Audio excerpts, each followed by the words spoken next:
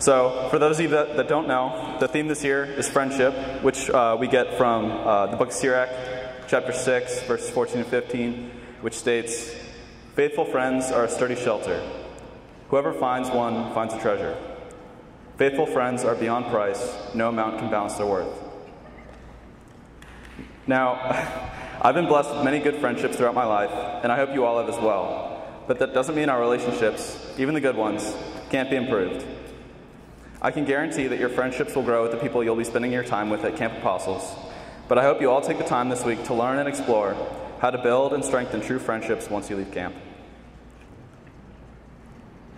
So I read to you from verses 14 and 15, but a little bit earlier in the same chapter, God tells us, "When you gain friends, gain them through testing, and do not be quick to trust them." I don't know about you guys, but that sounds awfully cynical for God, given He created everyone, so we should all be inherently good. But who we spend time with is a big deal, because they influence our decision-making. I was once told that a person's morality is the average of the 5 people with whom they spend the most time.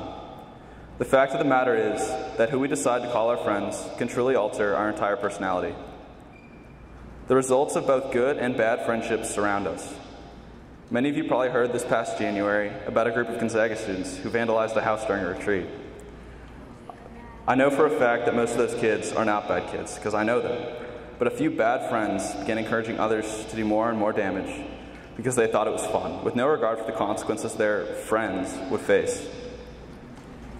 For a less serious example, I began carpooling to practice with a guy on my crew team. Let's call him Ben. Ben and I would take turns driving in every day. When I first began driving, I refused to cut people off. I thought it was terrible because you're assuming your time's more valuable than everyone else's. Ben did not have the same mindset. Whenever he drove, he'd always cut to the front of the line at our exit. After weeks of driving in and countless hours with Ben, I slowly began breaking my own rule. If I knew I had a lot of homework, I'd cut to the front of the line, but that was it. Then it was like, "Oh, traffic sucks today. It's fine, just this once. Oh, 90 Day Fiancé's on, I gotta get home, they'll understand." Until I found myself cutting in every single day. As you can see, spending time with bad influences can slowly degrade our moral compass, which is why God stresses that we take the time to pick our friends. Okay, I think that's enough on bad friendship. When I began writing this, I looked up the traits of good friendship, because I'm a robot who can't figure it out on my own. I noticed every list had the same 5 or so qualities: compassionate, loyal, honest, good listeners, and willing to make sacrifices. I think the ultimate example of these qualities and true faithful friendship is God. We even see in the Gospel of John that Jesus begins calling us his friends, saying, "No one has greater love than this, to lay down one's life for one's friends. You are my friends if you do what I command you. I no longer call you slaves, because a slave does not know what his master is doing. I've called you friends because I have told you everything I've heard from my Father." Friends have to be willing to make sacrifices, and Jesus made the ultimate sacrifice, dying on the cross to save us from our own sin. Hopefully, you'll never have to die for your friends, but to know if they really are your friends, just think about what kind of sacrifices you'd be willing to make for them, and if they'd be willing to make sacrifices for you. God is the ultimate good listener.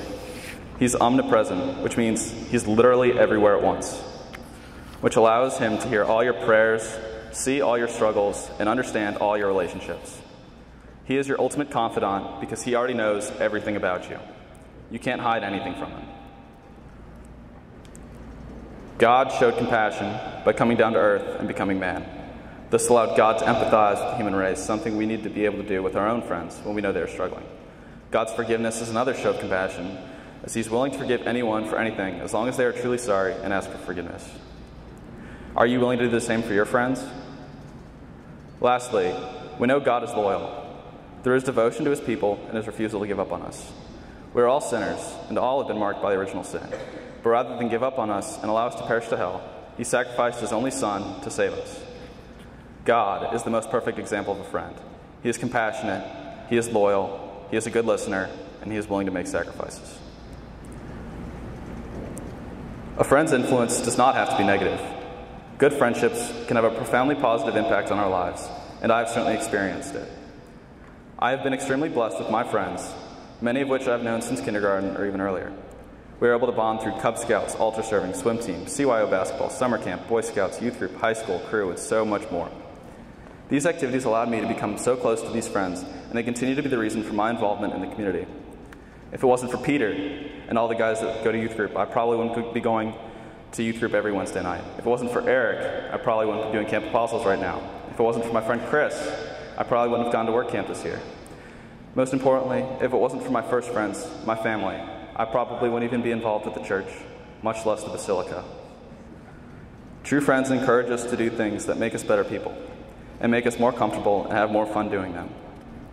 I can honestly say youth group has been immensely fun because of the awesome guys that go with whom I've become friends. There's never been a dull moment at a Camp Apostles prep meeting because of my friends. Work camp was a truly memorable experience because of my friends. Mass every week is an amazing experience with new lessons from the homily and God literally turning a piece of bread into his body. And I'm there because of my family, my friends. The purpose of all our relationships is to help us get to heaven. So my challenge to you this week is to examine your friendships and ask, do they help me grow closer to Christ? I hope you all have an awesome experience at Camp Apostles this week, and I hope you all develop strong, faithful friendships. Thank you.